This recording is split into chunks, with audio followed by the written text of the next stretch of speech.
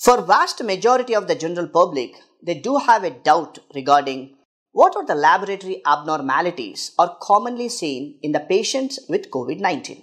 And the common laboratory abnormalities who got infected with COVID-19 with severe viral load or milder form of disease, or maybe the patients who got hospitalized.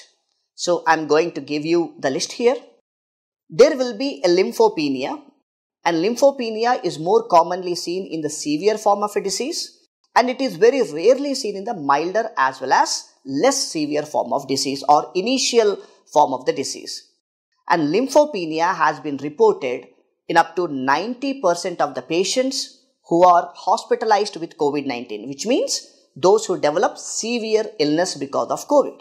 There will be elevated aminotransaminase levels. These are also seen in hospitalized individuals and those who got moderate to severe form of disease. And there were elevated lactate dehydrogenase levels, and elevated inflammatory markers can be seen at any stage of the disease, whether it is mild, moderate or severe, like increase in the levels of ferritin, C-reactive protein, erythrocyte sedimentation rate, increase in the interleukin levels are also seen in vast majority of the individuals. We do consider it as cytokine storm. And there are abnormalities which have been identified in the coagulation testing also in majority of the patients who got infected with a severe form of COVID-19. And elevated procalcitonin levels and elevated troponin levels have also been reported, but elevated troponin levels are seen only in 20% of the cases who are hospitalized because of COVID-19. And the degree of these abnormalities actually tend to correlate with the disease severity.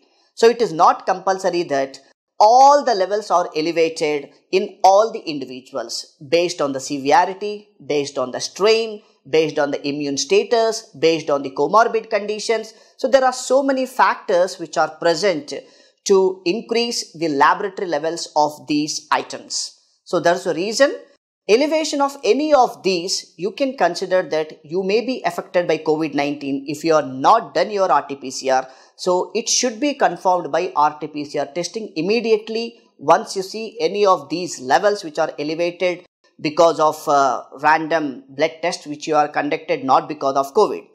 But any individuals after they got positive by means of RT-PCR, even I recommend all of them to go for the complete blood test with the following list what you can see on the screen. So because it is very much important to know what is the inflammatory marker status in your body that will actually correlate with the disease severity and progression of the disease. And once you can identify the positivity in your RT-PCR as well as elevation of all these markers, it is pretty much important to consult your pulmonologist or a physician to prevent further progression of the disease. And also it is pretty much important to start the medication as early as possible once you got tested positive. Okay, so there are a number of laboratory abnormalities have been reported along with the list whatever I have mentioned till now, including high fibrinogen, and Ddimers are elevated in vast majority of the patients who are above the age of 40 to 45.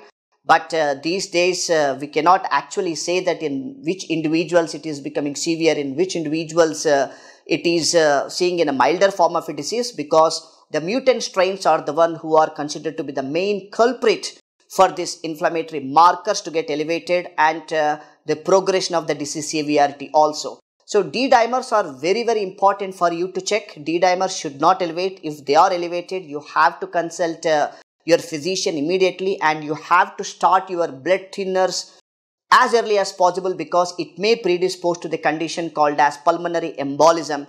And this pulmonary embolism is considered to be the leading cause of death or mortality in the COVID-19 hospitalized individuals. So it is pretty much important for you to maintain the normal inflammatory markers, especially you have to check the D-dimers levels all the time. So that's the reason you have to repeat these tests for 3 to 4 days when you got infected with this COVID-19. Okay. So D-dimer and mild prolongation of the prothrombin time can be seen in vast majority of the patients, and activated partial thromboplastin time is also elevated in vast majority of the patients. And abnormal coagulation studies are mainly used to monitor the clinical status and also help to determine the level of care for the COVID-19 patients who got hospitalized.